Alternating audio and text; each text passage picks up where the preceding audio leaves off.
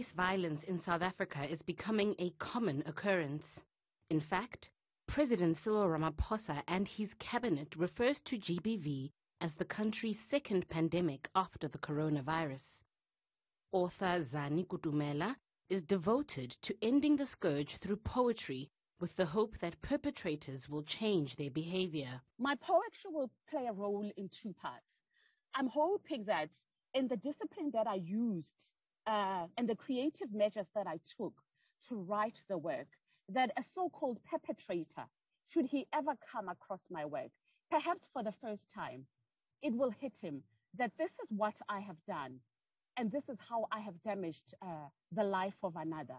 And the second way that I think it will help is that gender-based violence survivors will finally heal, knowing that there are humanitarian activists like myself out there who first and foremost believe them, who first and foremost take into account the social and emotional and mental impacts that gender-based violence has had on them.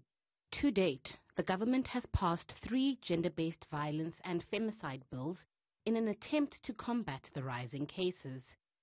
Kutumela says it will take a couple of years for South Africa to implement changes, as the current sentencing legislation does not favor the victim. It's going to take a long time for us to get this right, and let me tell you why. It is because no one at the moment is prepared to go all the way to bring into legislation the sentencing that is needed for this horrendous circumstances to stop.